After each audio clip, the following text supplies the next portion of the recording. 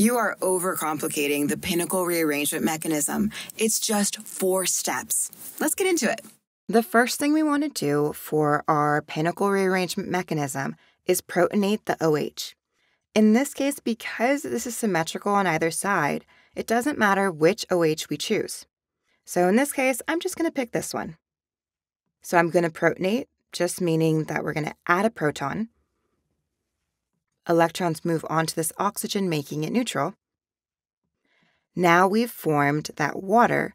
Remember, water is a great leaving group, so that's going to leave. That's our second step.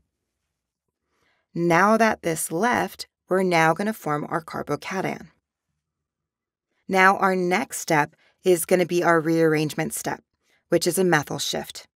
So in this case, I'm going to move this entire methyl group to this carbon. We'll see that here.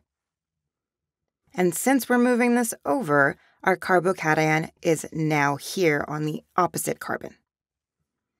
Next, note that this is resonance stabilized, this carbocation.